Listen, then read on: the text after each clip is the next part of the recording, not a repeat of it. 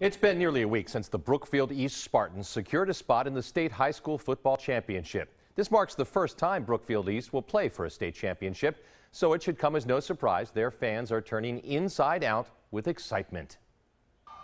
The Spartans didn't just beat Menominee last week, they punished them. Sam Santiago Lloyd and company racking up over 300 yards rushing.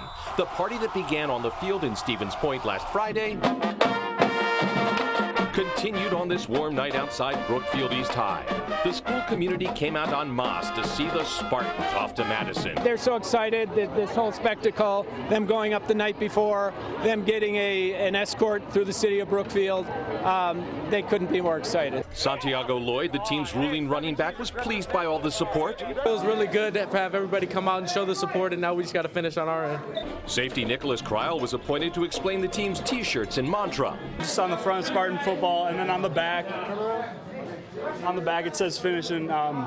From the first day of practice, coaches harped on finishing everything, whether it's the drill, the drive, the play, and now, it's the season right now, so we just got to finish. The mood here not much different than the zest felt all week in the school's hallowed halls. Quarterback Jake Groff. It's been crazy. It's just buzzing with excitement. Everybody's ready for the state championship game, and hopefully we can deliver for them.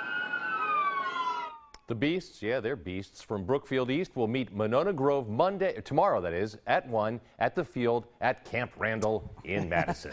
Good luck.